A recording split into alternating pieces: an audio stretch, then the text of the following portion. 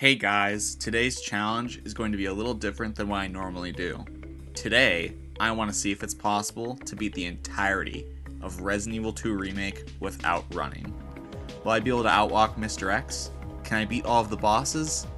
Will I be able to survive the self-destruct countdown at the end? Well, that's what I intend to find out. Before we get started, let's go over the rules. For Rule 1, running is not allowed. The challenge itself is failed if we are required to touch the run button.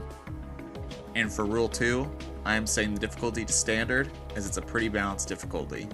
Now that that's out of the way, let's get right into it.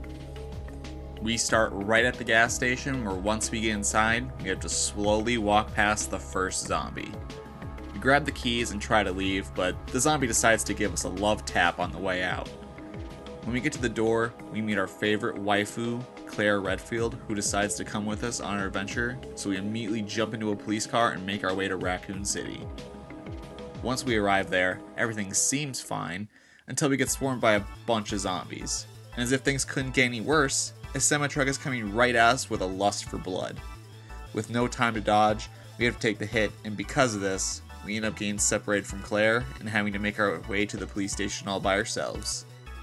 The walk to the police station is intense. Not only do we have a horde of zombies right behind us, but we also have to narrowly dodge zombies by walking as slow as a snail on Xanax.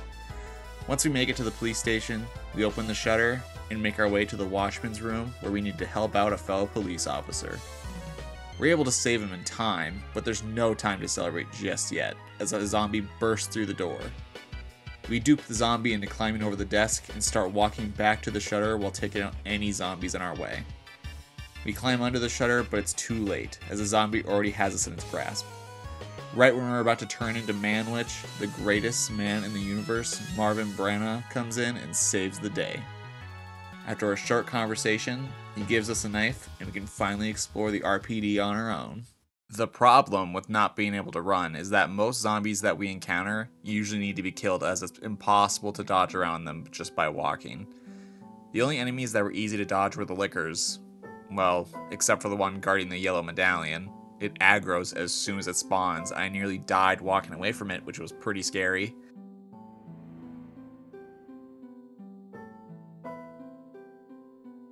After collecting all the medallions though, we use them to unlock a secret entrance. We talk to Marvin and try to convince him to come with us, but it's too late. The infection is spreading too fast, and soon the ligma will turn him into a zombie. And because of this, we're forced to leave him behind. I won't let you down, Marvin. Now after some walking, we make our way to the first boss, G1 Birkin. Since we aren't cowards, we turn full British mode and use our knife to slash the ever-loving shit out of him. He managed to land a hit on us. But, because we were full of determination, we kept slashing until he couldn't handle it anymore.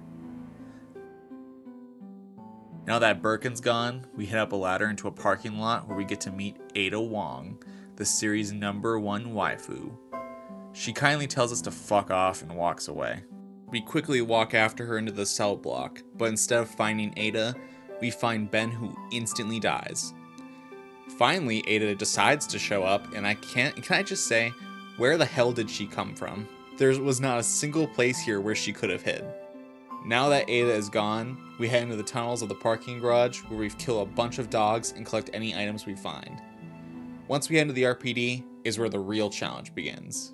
Once we clear the fire from the wrecked chopper, we get introduced to Mr. X, but before he sees us, we quickly head back outside and hide. When the coast is clear, we head to the room to collect the jack tool, which, by the way, has a licker in the hallway outside. Something interesting is that you can actually move the licker out of the hallway by aggroing it and quickly leaving. Once you ran to the hallway, the licker is gone, which makes what happens next much easier.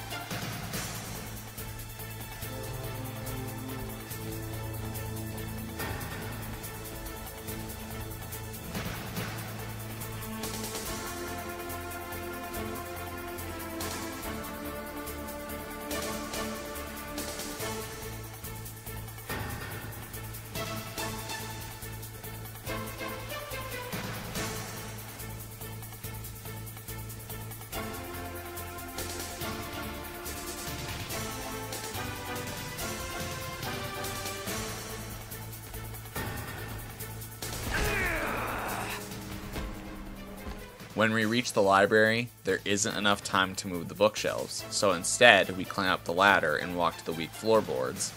When Mr. X gets close, we fall through and quickly move the shelves and reach the clock tower room before he can reach us. We collect the last electronic part and walk all the way back to the cell block where we collected the key card to the parking garage shutter. When we try to leave, all the cells open and zombies start flooding in. I tried to push through, but instead I just got double teamed by some zombies, but I kept going. And when Mr. X came in, I threw a flashbang and walked to the exit, but Mr. X decided to be an asshole and he got revenge by smacking me on the way out. Once Mr. X is taken care of, we now can head back up to the RPD to go and collect the Lightning Hawk, and once we collect it, we head back to the garage and open the shutter. We might want to open the shutter. Now we head into the sewers. Down in the sewers, we have to run away from a giant alligator. Well, kind of. We aren't pressing the run button, and even if we let go of the stick, Leon will still continue to run no matter what, which makes this section out of our control. I personally wouldn't count this, but you can decide for me in the comments. Let me know what you think. Now we get to play as Ada. I got lucky and was able to take down any zombies that got in the way with criticals, but I did get bit by a zombie on the way to the lift, which put me in caution status, and because of this, walking for Mr. X was much more intense, as having low health also lowers movement speed. But other than this, Ada's section was fine. Now that we're back as Leon, we head through the sewers where we encounter the first G adult. To get by, I just shot it, which made it pop up, and this actually lets you just walk by. Unfortunately, this is the only one that I could get by this way. Every other one had to be killed. Once we reach the monitor room, we now have to get to Ada, but to do that, we need to collect 3 chest piece plugs first. Getting the plugs wasn't an issue, because I've just been crafting a whole lot of magnum ammo the whole time, so killing them was not an issue. Before we unlock the chest piece door, we first head back to the RPD so we can get the 2 parts for the Lightning Hawk and the secret stash of flamethrower ammo. Once we have what we need, we unlock the puzzle door and fight Birkin G2. To get through the first phase, we first stand in a very specific spot next to the shutter door and wait till Birkin smashes it down. Now we have to slowly walk all the way to the next fight arena, but since we aren't fast enough, he just keeps hitting us over and over as we walk there. But we eventually reach the platform. Here, it was getting a little tough, as Birkin would just keep hitting me as soon as I got up. But with 2 flashbangs and the flamethrower, we're able to down him with 1 hit from the shipping container and send his punk ass into the abyss. Now that he's gone, we help Ada and head into the nest. Now that we're in the nest, we head to the cafeteria and the kitchen and start killing zombies and collecting items. We collect the upgrade chip, which unlocks the door in the lobby, and now we can proceed to the main shaft. We head east, and here we are introduced to the Ivies. Just like the G adults, these guys can't be dodged around by walking, so every time I encountered one, I was forced to put them down. In the east wing, we fill the dispersal cartridge with a solution, make our way to the lounge where we get slapped around by lickers, and turn on the power so we can freeze the dispersal cartridge. Now we can get the level 3 upgrade chip, and once we grab it, Mr. X gets right in our way, so we have to down with the shotgun.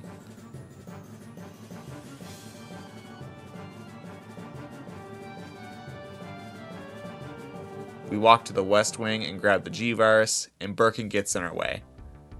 Birkin did think he had the upper hand here, and he did for a little while, as he started slapping me around as I couldn't dodge his attacks, but what he didn't know was that I had an ace up my sleeve. Since Birkin couldn't handle the power of our Magnum and Flamethrower, he ended up falling just like all the rest. After seeing Annette be sent to the Shadow Realm, we get to the main shaft where Ada falls into the abyss. But we don't have time to care about that. We need to escape before the laboratory self-destructs, and since we only have 9 minutes, we don't have time to fuck around. We head into the elevator and blast any Ivies or Mr. X's that get in our way. When we get to the lift and activate it, Mr. X shows up and he's stronger than ever. but I refused to go down without a fight. And since I'm not a coward, I decided to fight him head on with my knife. So I kept slashing and slashing, but no matter how many times I did, his power level kept increasing. He was just too powerful. And just when it seemed like all was lost, a mysterious stranger dropped the Super Tyrant's only weakness, a badass quad-barrel rocket launcher. Once we grab it, we blast him into oblivion.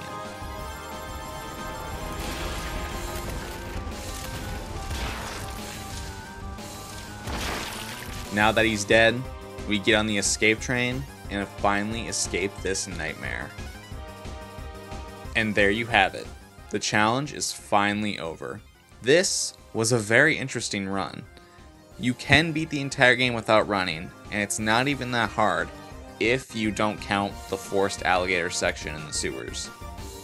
Let me know in the comments if you think this was a failure or not. The only stressful part of the run was the timer at the end and walking away from Mr. X. He was right on us the whole time. It was so scary. But I hope you enjoyed this video. If you did, consider liking and subscribing as it motivates me to make more videos like this one, and I will see you in the next video. Later. Can't believe I actually miss her.